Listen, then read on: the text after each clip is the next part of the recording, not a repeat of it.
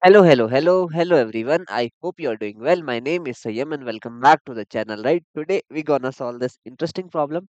Today problem is hard, but let me tell you guys, it's not at all a hard problem. Not a hard problem. You will say, Sayyab, you always say these things, but trust me, this is not at all a hard problem. I would rate this problem is a medium problem actually.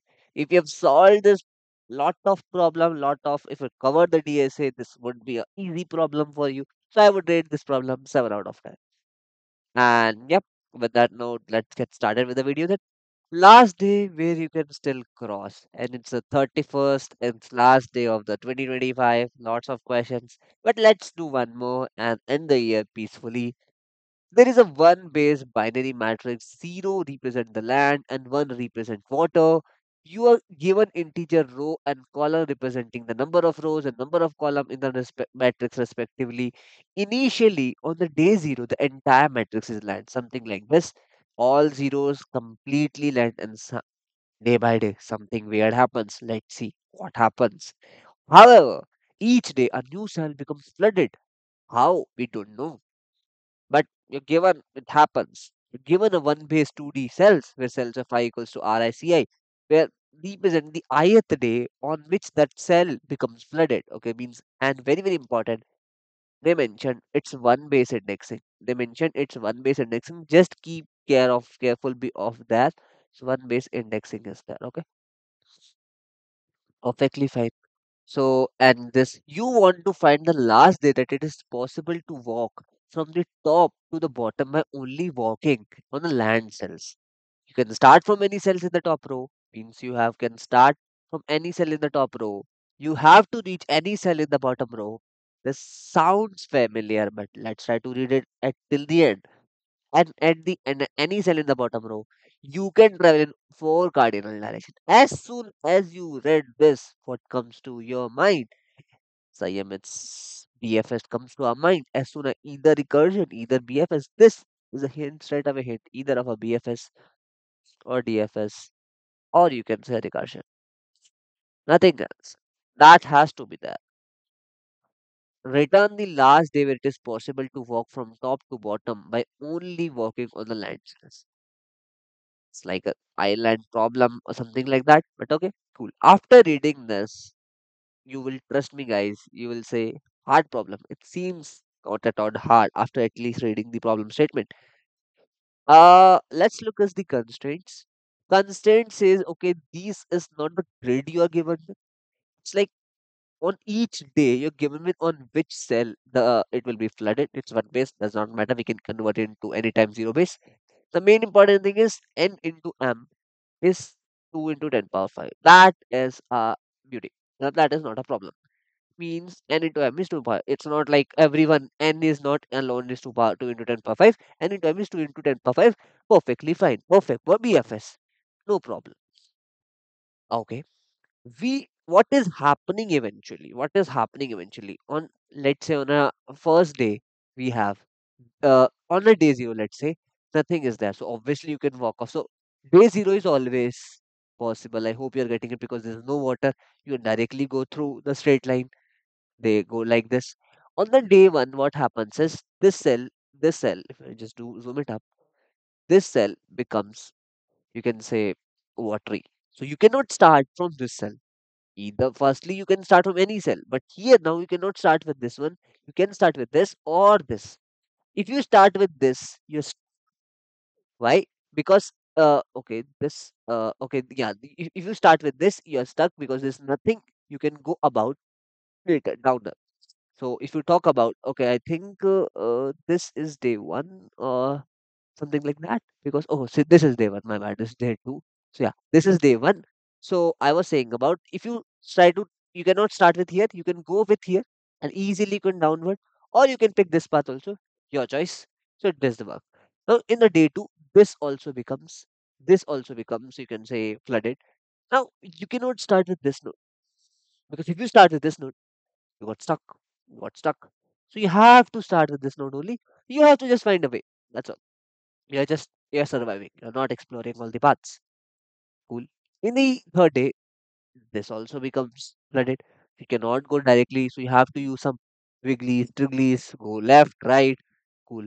And on the day 4, you observe there's no day possible that you reach here. If you go this path, you're stuck.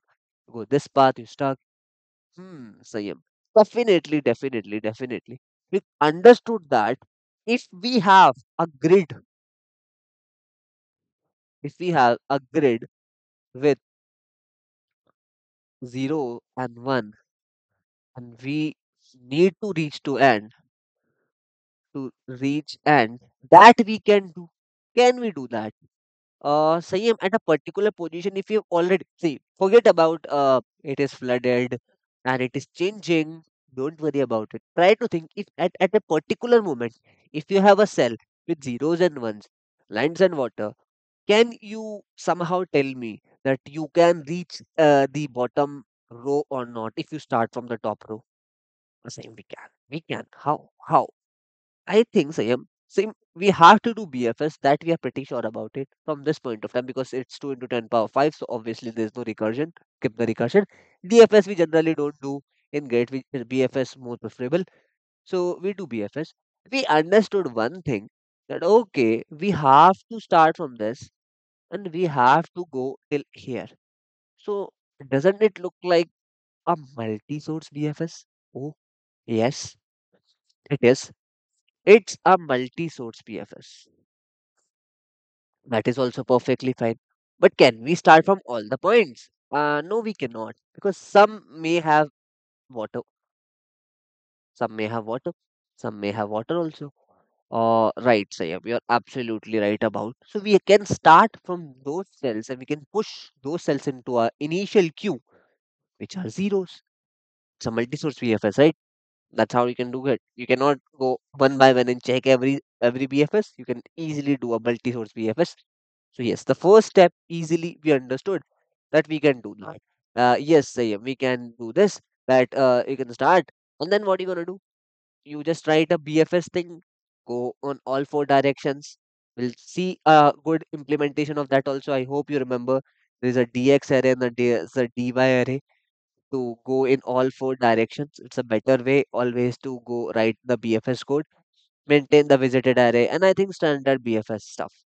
Once you reach a row is equals to row minus one, zero based indexing I'm talking about, you boom, the job is done. Job is done. And obviously you've already checked that it is not one, right? Job is done. And you have successfully reached. And you can easily check that. Okay, same we got it. But we don't have lands, right? But we have to find. It's not we have to check it. Right. So after seeing this, I always tell you that what you need to check. Whenever you have to find the last day, maximum, minimum, try out, always check the monotonicity. Check the monotonicity. Always it will helpful is. So if I just try to think about it, if I reach a day I, let's say, or you can say a day D, will I be able to reach D minus one also? Means is it true for D minus one also?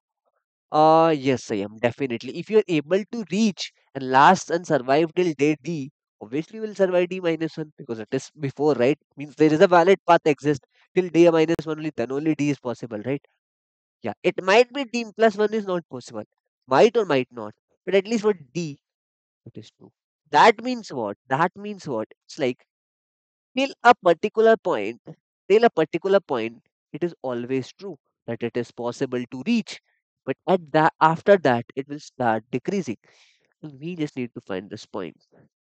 What do you remember? Like after this, seeing this, what do you remember? Was a monotonicity? It's strictly increasing. Yes, that's exactly. I just want to mention, and it's nothing but a binary search on answer. If you're worried about this topic, I already made a detailed video in my DSA revision series. You can just check it out. The link is will be in the description. Okay. So it's a binary search and answer question. Okay. It's just that simple. So what is the idea? Idea is pretty simple. You fix a day D, or you can say fix a day D, that okay, at this particular day, whether it is possible to survive or not. And based on that, we will move our ranges. What you can say? Oh, Let's check it. How we can check? I already explained you what you can do. You can make a grid. Firstly, all zeros till day D. Fill the cells with one of grid. Okay, fill the cells. And then what is the idea? Once you fill the cells, obviously, then you can gonna push your possible starting nodes. And what is the starting nodes? Initially, all elements of the first row, starting rows. But there is a problem that it might happen that some cells are flooded. So don't push that, right? Obviously, you understood that. And then what are you gonna do? You start a BFS. Start a BFS. And in the BFS, if you explode a node with row equals to row minus one, means like I'm talking about the row is the, you can say, n of the rows of the grid, right? Row minus one, you can say that, you can say r, this is r. Row minus one, we can straight away return true. That is always possible to reach. If you find a way, at least one way we need to figure out. Otherwise, we explode the cells and we are stuck somewhere. After the queue becomes empty, we'll return a false. Uh, it's not possible, guys, at this day level. Because I hope you're understanding, as day by day increases, the possibility of getting to the shore or the last bottom row, it's becoming difficult because there are more water cells. So it's more difficult. And that's what, yes, you need to do. So it's very, very, very simple. It's just that simple. And then what are you gonna do? Just apply a binary search on answer. If if let D satisfy, if D becomes true, means it is possible. So what are you gonna do? You're gonna shift on the righter half.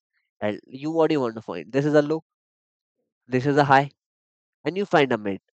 You find a mid. You're gonna check whether this mid satisfy the constraint or not. That means it is possible to reach this mid or not. If it is possible, go and check the right half. Ignore this half. Why it is useful? Because this all will be true. We eventually know that. We're gonna keep repeating this process. This is nothing but binary search, right? Binary search. It's no need of sorted things. Sorted is nothing is there. It's we are doing the binary search on the day we're talking about. Right. So yes, this is the high level idea. Let's see we can understand this with the help of an example also. So what are you gonna do? Let's say for this example, firstly, let me just pick this.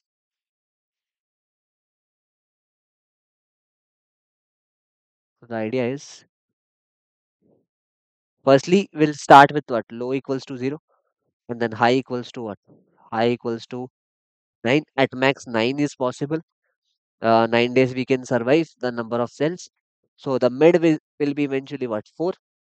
0 plus 9 by 2. 4. Is 4 possible? We know that 4 BFS is not possible. There's no way. So we're gonna reduce our mid. We're gonna reduce our mid. So how we reduce it? So we actually reduce our high. High equals to mid minus 1. Absolutely right. So now our now high becomes what? 3. Low is 0. Low is 0. Absolutely right. So now our new mid becomes 0 plus 3 by 2, which is equals to 1. Is 1 satisfying? Yes, it does. It does. So what are you going to do? You're going to push on the righter side.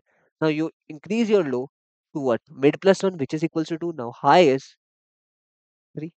So now you again find your mid. It is 2. Mid is 2 satisfying? Yes, it does. You're able to find a node. Yes. So what are you going to do? Again, you push your low. Your low becomes 3. Your high becomes 3.